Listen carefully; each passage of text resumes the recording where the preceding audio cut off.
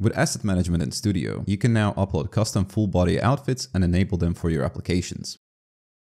First, log in to Ready Player Me Studio and navigate to Asset Management.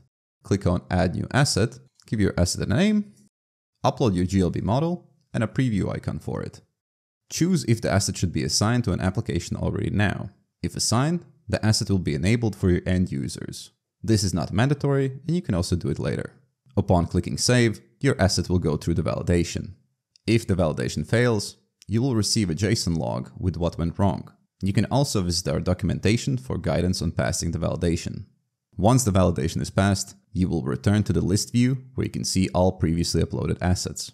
If you would like to edit an asset, open it from the list view and apply your changes. Here you can also change the model of a previously uploaded asset or assign it to an application. Once your asset is assigned to an application, you can test how it will look like for your end users by going to your subdomain. Go to My Applications, open your application, and click on your subdomain URL.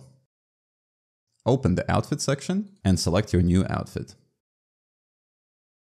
I hope this tutorial was useful. You can always find more information in our documentation section.